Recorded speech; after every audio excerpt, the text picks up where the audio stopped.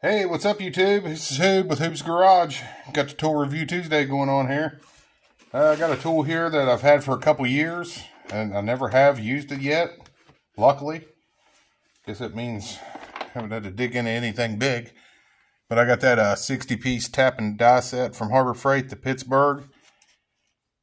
I don't remember what it was, but I remember it being insanely cheap because I thought for a tap and die set, I would probably try to get something better quality.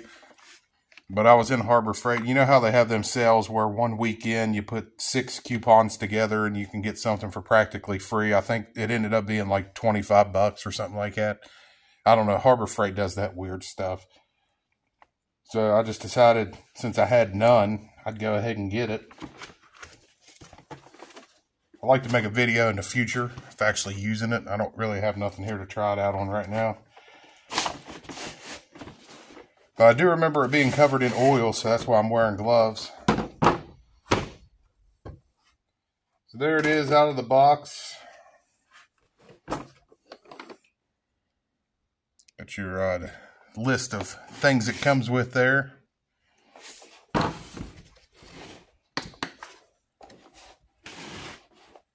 There's what we have when we open it up. For some reason, I was thinking there was a list somewhere showing you what drill bit to use for what size, I thought. Maybe not.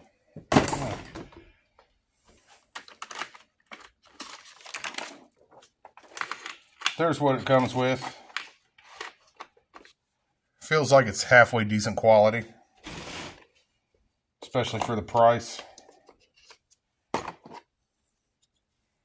And all your little accessories there.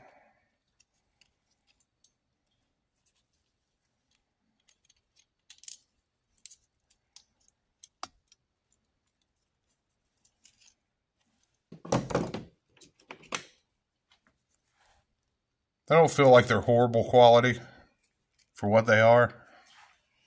Like I said, I haven't had a chance to use it.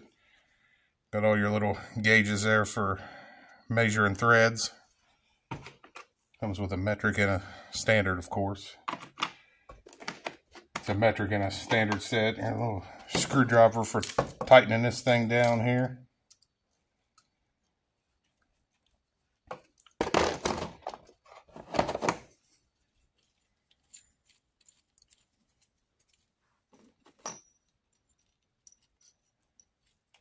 No, I'm kind of quiet in this video.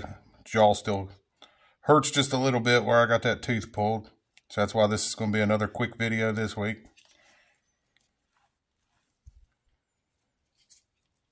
I know Home Depot had a gear, or no, it was a Husky tap and die set. It was around $100. I really wanted it.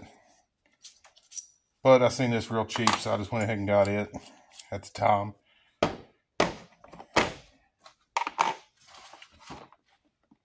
Hold it up there. You get a good look at everything it comes with.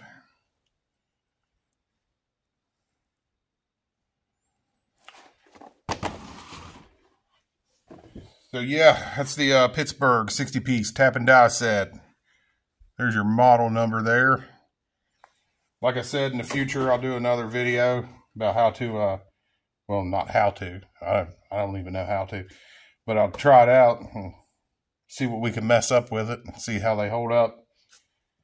That's all for this video. Sorry it's another short one. Should be back to normal next week. But I really appreciate you watching. And this is Hoob with Hoob's Garage. We'll catch you all in the next one. We'll see you.